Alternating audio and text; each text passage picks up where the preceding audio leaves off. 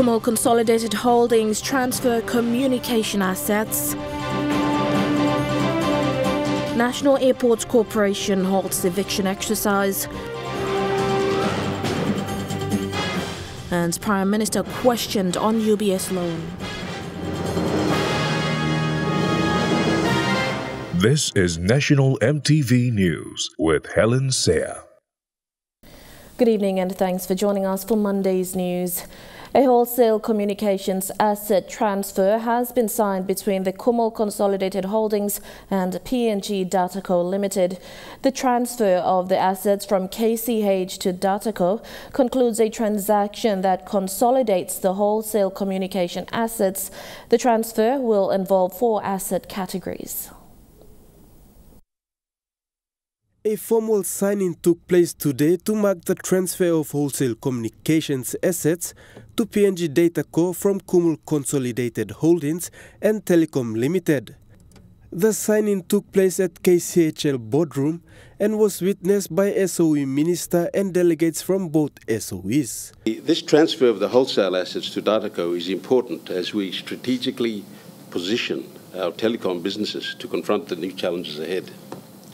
Firstly, it falls within the realms of our reform agenda to make our telecom businesses more efficient and effective and to grow the business. And secondly, to confront the competition, especially the changing landscape. The assets will be fundamental to the delivery of broadband and voice communication services, as it will include 3 internet gateways, domestic satellite network, the land and buildings where the satellite is located, and PPC-1 cable network, including leased equipment. Dataco, as a state-owned enterprise, will be responsible for the provision of these services. For Dataco, we are moving into a digital infrastructure asset company. Those assets that are going to be coming across, especially the submarine cable from Telecom as well as the satellite, are required in a strategic way for national security and also as a critical infrastructure for the country in terms of telecommunication. We can now seriously focus on managing it and making sure that our network is more reliable going forward. According to State-owned Enterprise Minister William Duma, the transfer was set to be made in 2016 but did not eventuate. He further explained that under the SOE reform program endorsed by the Marape government, a major restructuring activity commenced in the telecommunication business. The intention of the government is to fulfill the expectations of our people. They expect better, cheaper, and efficient telecommunication services, and the Marape government has finally been able to do that, and we have triggered off the privatization process by starting with our telcos, and if this proves to be a success, we will also be looking at other SOEs. With the signing of the transfer, Telecom Acting CEO Amos Tepis says Telecom will now concentrate on retail business. It is rightfully that we need to do that, and also Dataco to provide that service back to us, the ISP and the retail customers as all in the country. So I'm looking forward to get this done today with Paul Convoy and in front of the minister and the management team of both companies and our shareholder KCH. The total value of the assets transfer amounts to 60 million kina. Podivai National EMTV News. Prime Minister James Marape has applauded FM 100 NAS Fund talkback during its official launch today. Speaking at the launch, he said public opinion matters and such platforms gives a voice to people to be heard. In reference to the upcoming general national elections, the Prime Minister said the show must go on so as the views of the people. As the election time comes around, there will be a lot of contact and confusion. Mediums like media, especially the media proper, in radio, in TV, in newspapers, must articulate factual, actual, correct information so that our people are assisted with making the right choice come time for them to cast vote on the ballot papers. As a government, I give assurance from our front. In the circumstances that we are facing today, in going to the elections, Using this talkback show, I will give assurance to our country. We will do our utmost best to ensure the environment is fair on all political parties, the environment is fair on all contestants, the environment is fair for all voters to exercise their Section 50 rights in our Constitution to vote for the leaders into office for the 11th Parliament. 11th Parliament is a very important parliament. Our nation is faced with many, many challenges. The challenge of economy, challenge of COVID-induced stress on our health sector. Today, as we speak, the next round of the Omicron stranding as far as COVID-19 is concerned is doing its rounds. But these are challenges that we are living with, and our people, in the midst of these challenges, will be going to the polls in June, July, in 2022. As you go to the polls, I just want sanity to prevail and people to rise above personality, rise above illegal practices, rise above corruption that is induced at voting booths, and just exercise Section 50 rights you have in its purest form. Petroleum Minister Karen Gakua has commended Prime Minister James Marape for his leadership despite challenges faced in the last 2 years. The Petroleum Minister added that predicted revenue for 2020 and 2021 were collected 100%. Going past 2 challenging economic years, Petroleum Minister Karen Gakua has given credit to Prime Minister James Marape for softly managing all sources of revenue. He mentioned this during the PNG National Party's fundraising dinner over the weekend. That is when we should be down on revenue. That's when we should be actually down on revenue, because COVID came after we had already done our budget for 2020. The budget was passed in November 2019. COVID came after we had done our budgets. It hit the economy and ruined our prospects of raising revenue, but we raised the expected and forecasted revenue 100%. The Petroleum Minister reiterated that he is proud of the achievement by the Pangu-led government, and he says it takes a real leader to maintain economic stability and achieve the expected revenue given the economic challenges. A lot of people will try to play down these results, but folks, I want to tell you, it's not easy. It takes real grit, real leadership to be able to maintain stability in a time of a real crisis. As the minister responsible for petroleum, Kua says he is confident that the country will raise the expected revenue under the 2022 budget. We have not sent the country bust. We have not destroyed its credit ratings. We have managed, as well as any normal economy would be managed in times like this. Our credit ratings internationally and domestically are still very, very high. And that is an achievement. Podivai National EMTV News. The National Airport Corporation has announced a stop to all planned evictions for the month of February. NAC Managing Director Rex Kiponge said the halt in eviction is in response to Prime Minister James Marape's directive in Parliament to cease all eviction. However, the halt in eviction is a temporary measure until further notice. The National Airports Corporation has been issuing notices to reclaim aerodrome areas in attempts to expand the Jackson's Airport since October 2021. Some of the land NAC wants to reclaim is occupied by settlers around Erima, ATS, and 8 Mile areas. However, in response to a call by the Prime Minister, NAC is now halting all evictions. Is to inform the public that the eviction exercise by NAC planned to take effect in February 2022 is now put on hold until further notice. The reason being that we have heard from the government and we have considered and accommodated their concerns. Right, so I want to appeal to the settlers that within this period, you need to look at resettling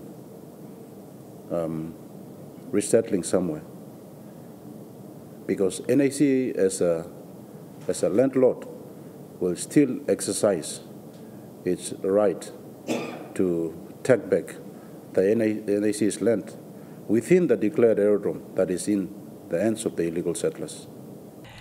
The settlers affected in the proposed eviction are those at Erima and Saiwara community.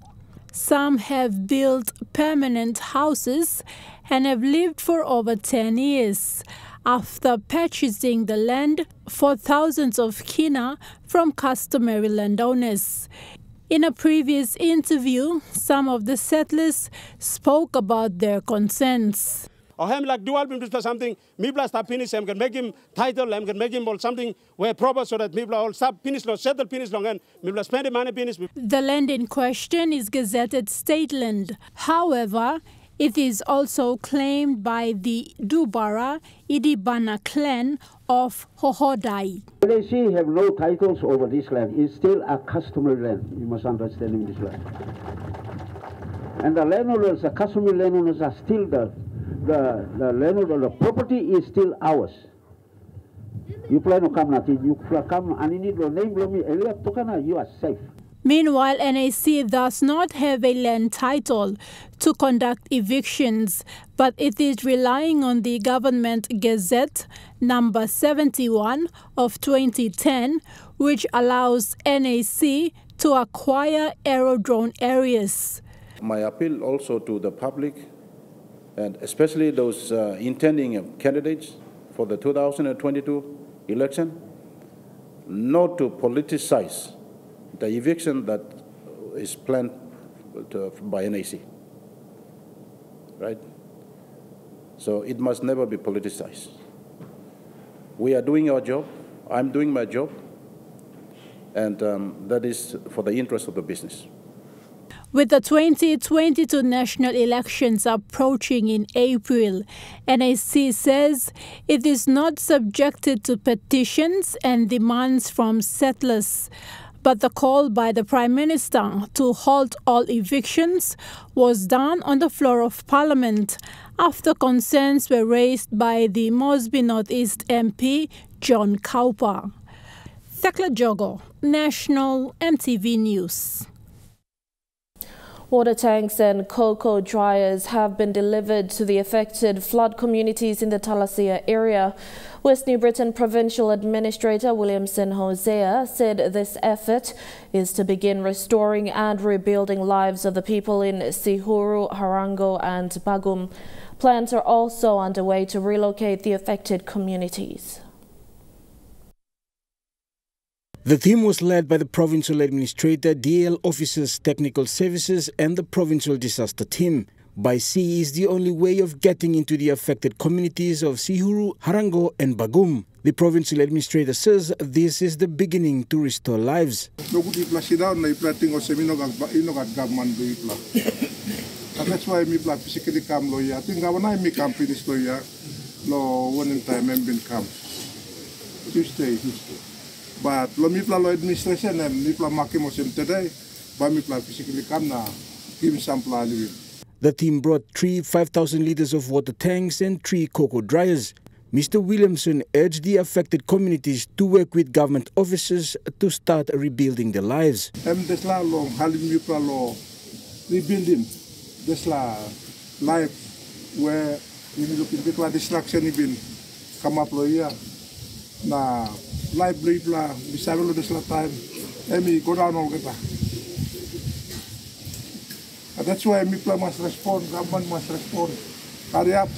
According to the Provincial Disaster Director, 23 government officers are stationed at the established forward operating base to assist the communities. Talks are also underway to relocate the affected villages. All right, recovery phase emi come la reblungem now by end of this week. Monday bamipla closing recovery. Now you must have restoration, now resettlement. Resettlement, all sites identified already. Ground land issues, now you plan to finish all chief blame me place or big money to talk, straight. when I'm economic crop, you may got all DL officers staff and walk blongal. The National Disaster Office is here to visit the area and investigate the cause of the disaster and provide a detailed report. Last week, Governor Sasindran Mutual visited the area with building materials, food rations and medical assistance. Sampla nails na couple lo 25 houses and 19 houses lo here tupla lo haranga na narapla popla lo bagong na one kind legally kai ta sol ipla sharing na ipla still ask him lo sampla kind 10 time ipla go back the ipla painim sampla 10 na try salim cup. Jackla Power Jr. National EMTV News. You're watching National EMTV News. We'll have more stories after these short messages. Stay with us.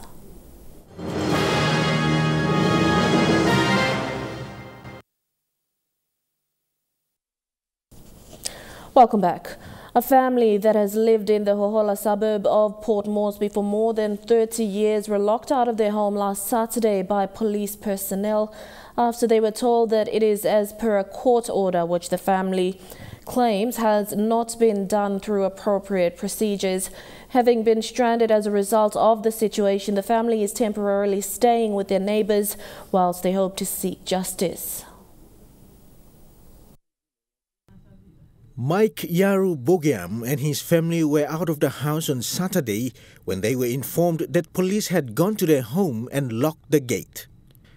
When they went back, the gate was locked as they were told, with some food, clothes and other valuable items inside their house, which they have called home for more than 30 years. We are informed through our neighbors that policemen with the complainant Andrew Anjo, they came with police vehicle and Andrew Anjo with his one-talks and the backhoe itself. Mr. Bogiam became emotional sharing the encounter with MTV News as his small family stood beside him, thinking of what he and his family will do as the school year begins for his children and pondered upon what the future held for them. And it's really hurting.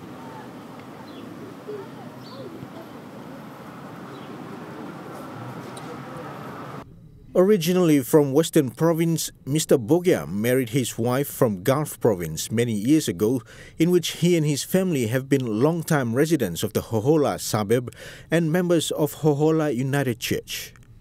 Mr. Bogiam said since 2017 there has been a legal battle between himself and a complainant Andrew Anjo and the National Housing Corporation over the property named in documents issued to him by police as Section 2 Allotment 2 Flat A Hohola in NCD.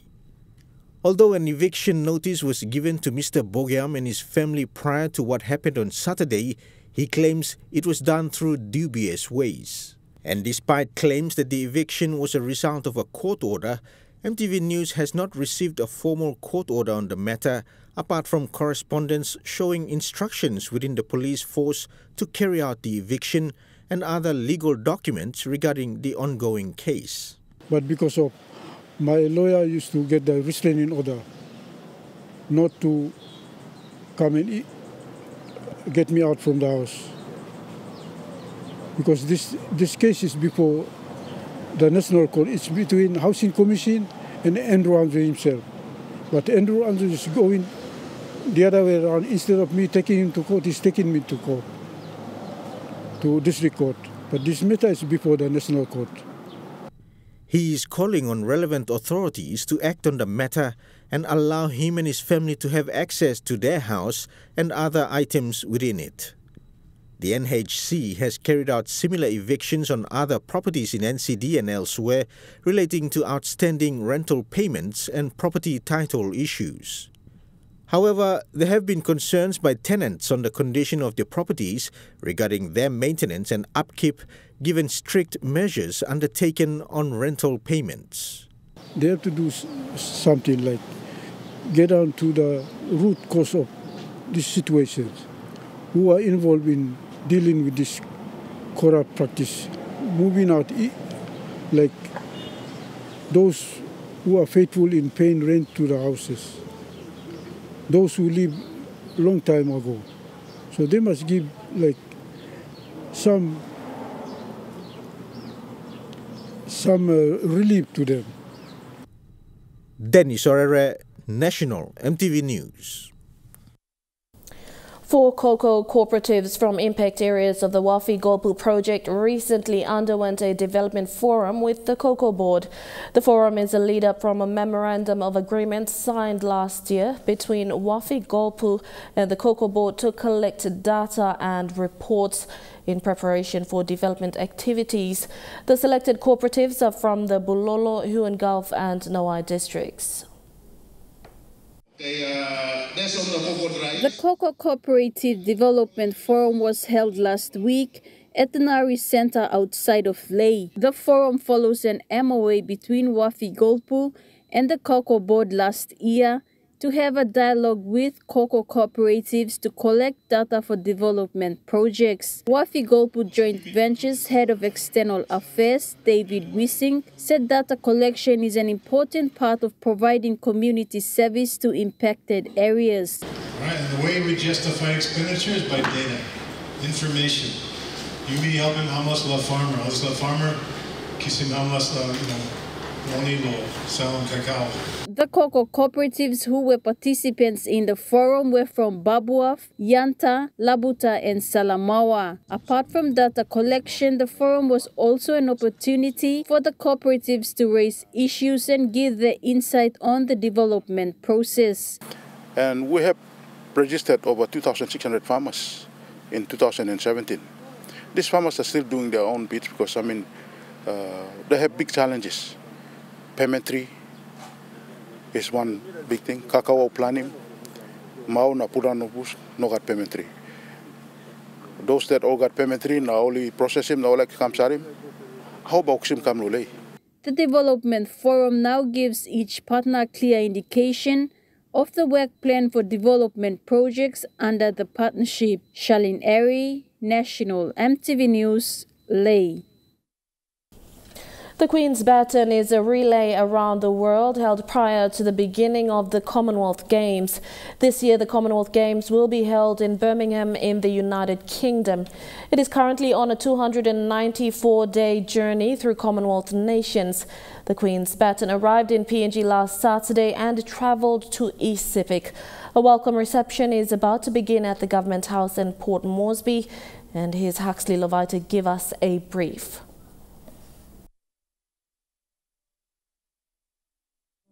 Thank you, Helen. We are currently here at the Government House in Konidobu for the Governor General's welcome reception for the 2022 Birmingham Commonwealth Games Queen's Baton Relay. The Queen's Baton, of course, arrived in the country on the 29th of January, where it spent the last couple of days in the East Sepik province, traveling to various locations around the province, most significantly visiting the mausoleum of the late Grand Chief Sir Michael Somare.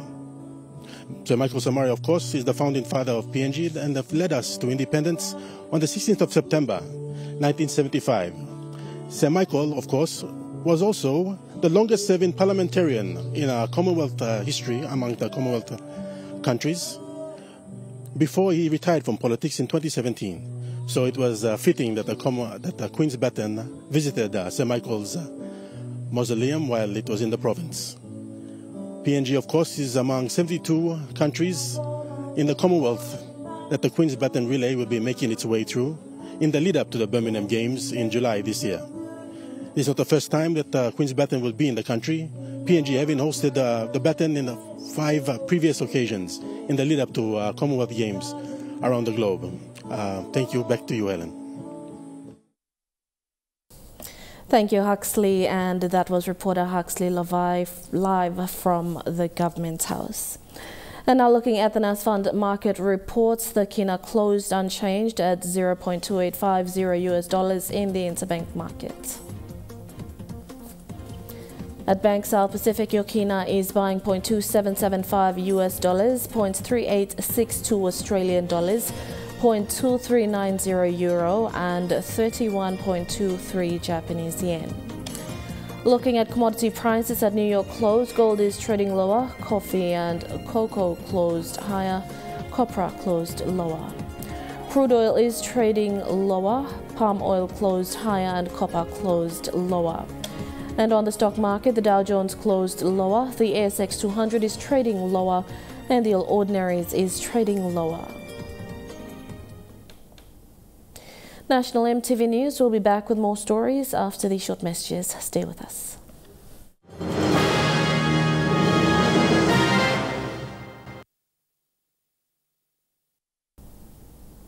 Welcome back to the news.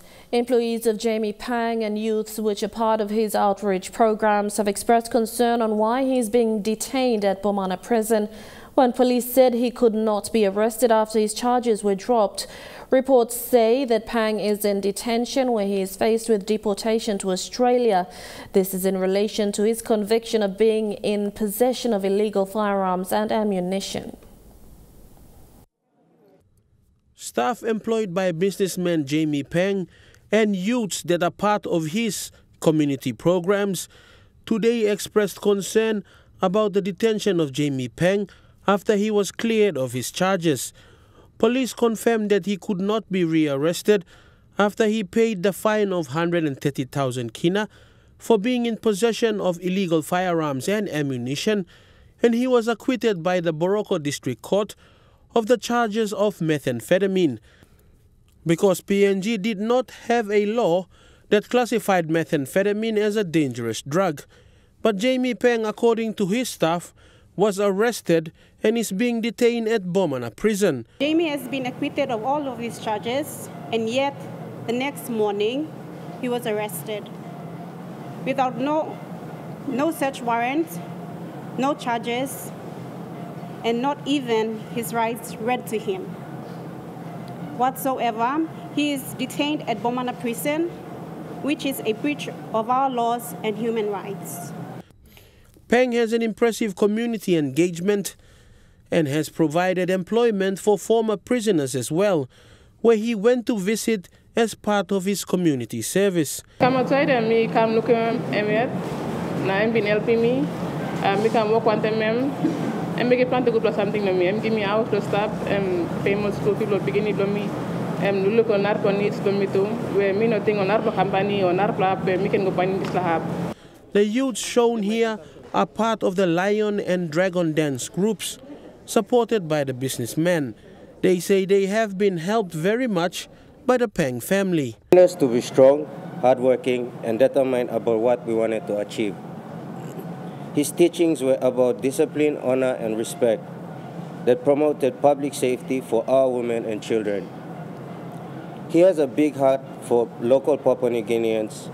He never closed his hands to anyone or whosoever that was in need. He was always open and willing to help. Fidelis Sukina, National EMTV News. The 9-mile weighbridge will start operating later this month. This is to ensure trucks do not transport cargo exceeding the set capacity. An inspection was carried out by the Deputy Prime Minister and newly appointed Transport Minister Sam Basil and the Transport Secretary Roy Mumu. This is the weighbridge at 9 Mile just outside of Lae City. It is where trucks transporting cargo in and out of Lae are to be weighed. However, it is not in operation. After recent inspections by the Transport Minister Sam Basil and Secretary Roy Mumu, a date has been set for the weighbridge to start operating. We wanted to announce to the truckies of Papua New Guinea, the heavy trucks users, and the commuters of the highway up to the highlands. On the 25th of February, we will fire up the two-way stations, inbound and outbound of Lae, as you can see on the left and the right of the freeway. The weighbridge at 9 Mile was first purchased in 2009.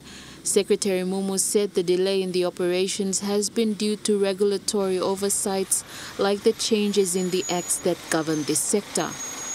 Mr. Mumu said roads are designed to withstand certain weights and the capacities that trucks should be carrying are listed in the Road Traffic Act schedule. They must have a fair idea what the load is. If not, we're going to catch them here, and we're going to make sure that enforce that schedule already in the Road Traffic Act schedule. Already by law, there's a penalty for every ton that is over the allowable for each category of trucks. This weighbridge is set to start operating on the 25th of February, and transport companies are being urged to observe the weight limits. Basil said more awareness will be made, and drivers and their companies will be given 3 months before the authority starts imposing penalties. Lucy Kopana, National EMTV News, Leh. This weather update is proudly brought to you by MoneyPlus, with you always. A look at the weather forecast for tonight and tomorrow in the southern region. Partly cloudy with evening showers in Port Moresby, Daru and Kerama. Cloudy with some showers and thunderstorms in Alutau and Popondita. In the Momasa region, cloudy with evening shower or two in Leh, Midang and Wewak, and some showers, then cloudy weather in Vanimo. In the New Guinea Islands region, partly cloudy with possible showers in Lorengau, Kavieng, Kokopo, Rabaul and Kimbe, and cloudy with possible showers and thunderstorms in Buka. And in the Highlands region, cloudy with some thundery showers in Mount Hagen, Goroka, Kundiawa, and some showers and thunderstorms, then cloudy weather in Mendi and Wabag. The weather update was proudly brought to you by MoneyPlus, with you always. And that's been the news, sport and weather for Monday, the 31st of January 2022. On behalf of the EMTV News team, have a pleasant evening. Good night.